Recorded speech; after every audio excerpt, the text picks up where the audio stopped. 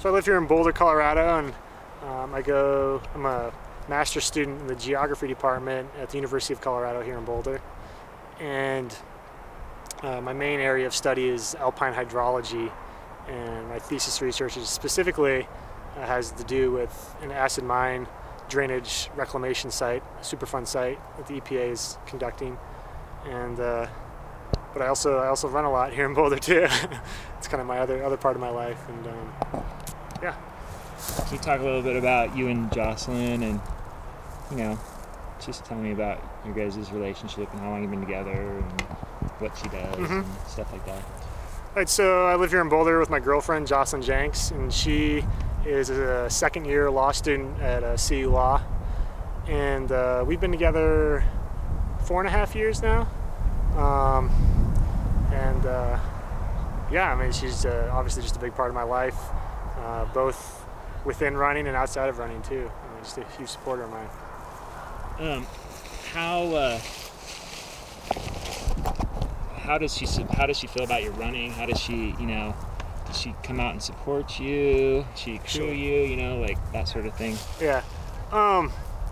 So Jocelyn, I think in any relationship, there's always like give and take and balance. And with Jocelyn, the amount of running I do, which is substantial, probably between 20 and 30 hours a week.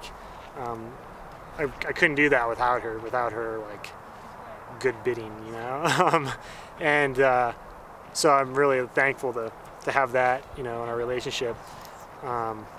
And she was a runner herself. She ran college cross country and track with me. That's how we met. So she's definitely, we do easy runs together in the evening most days, and she's crewed me at a number of races as well, mostly the Leadville 100. But yeah, so she's a huge help and a key part of me being able to live the kind of lifestyle I do. Yeah, so in a peak week of training, say in the final month before tapering for a 100-mile race, I'm probably around the 180 miles a week level, maybe pushing to 200, 170 to 200, and that equates to between 27 and 30 hours a week of running probably. And within that, especially since I've been living here in Boulder for the past year and a half, I've really been focusing on a lot of uphill running, so getting a maximum amount of vertical in each day. And that's between 3,000 and 5,000 feet of vertical each day during the week, and then on the weekends doing a longer run of 6 to 8 hours, so 40 to 50 miles, where I get anywhere between like 10 and 13,000 feet of vertical on that run probably. But the main thing for me is just that consistent 2 hours every morning during the week of like running up Green Mountain, just about 3,000 feet of vertical, and then like flat easy evening runs of about an hour with barefoot added in, and kind of like letting my body dictate how the intensity level of those runs. Like if I'm feeling good, I'll definitely press the uphill a lot and kind of turn it into a tempo run. But if I'm feeling kind of fatigued and worked, I'll just like won't push it and let my body just run up the hill at whatever pace it wants to. And by having sort of that intuitive feeling of where your body is in terms of stress levels and fatigue, I think it helps me be able to do that volume of training over a number of weeks leading up to a big race without getting injured or overtraining or burned out. So that's kind of there's no real structure in terms of I'm going to hit this workout and that workout, other than that I want to get in a good 6 to 8 hour longer on the weekends, and then like a total of 3 hours of running per day during the week. So that's kind of those are like the ground rules. So my on the run hydration and nutrition varies between training and racing. And during training, any run shorter than 3 hours, I generally don't bring anything with me, like calories or liquid, especially when it's not the summertime, because in the summer, it's hotter, you might need some water, and I'll run that length. But anything over 3 hours, I'll bring a couple gels and one water bottle. And my sort of rule of thumb is like go the first 2 hours of the run without any calories, and then start hitting in 1 gel per hour.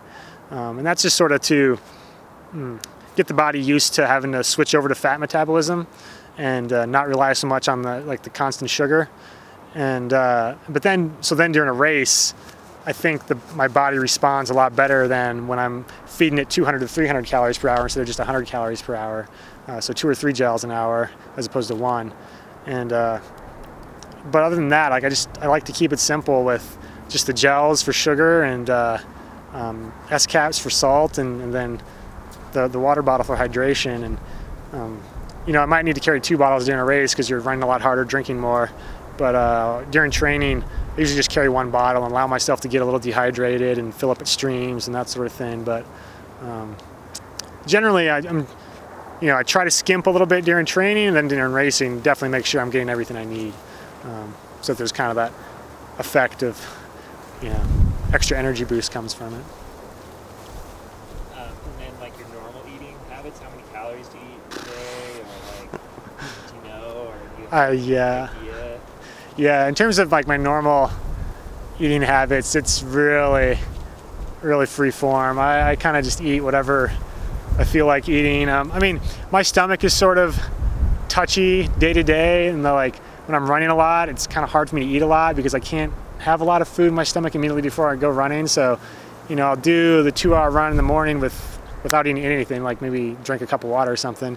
And then I don't eat a lot throughout the day then, because I'm going to go running again in the evening or the afternoon.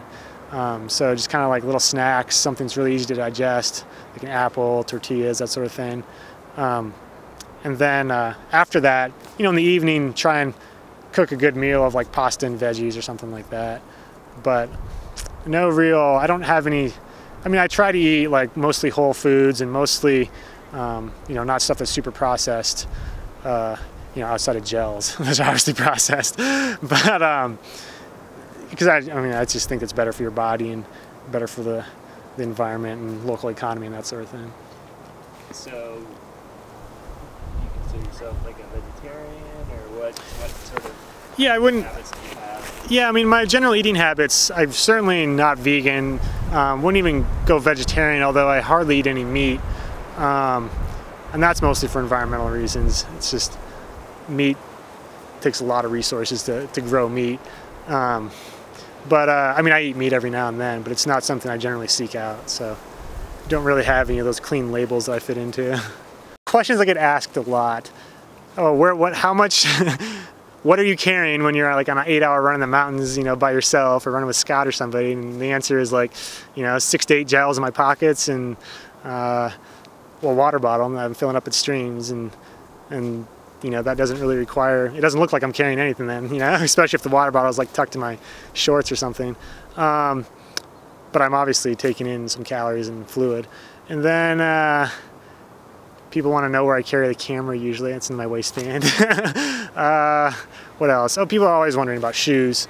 And usually how I'm like carving my shoes and that sort of thing. And since I've been involved with New Balance for a few years now, you know, and involved in the design process of some trail racing flats, it's gotten to where I don't do a lot of carving on the shoes anymore because they're starting to build shoes that I really have had a lot of input on and am happy with. So it's gotten to where it's not a lot of like, you know, the kitchen knife isn't used as much anymore. But I mean, that was only ever to make the differential between the heel and the forefoot as even as possible.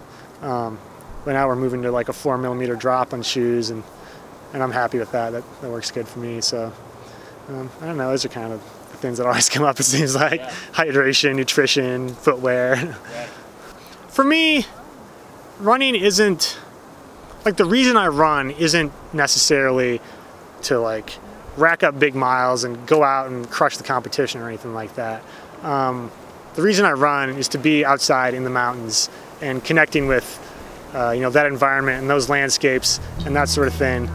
And so the whole minimalist thing is, one, I find it to be just a little more rewarding and comfortable to not having to be carrying a lot of gear.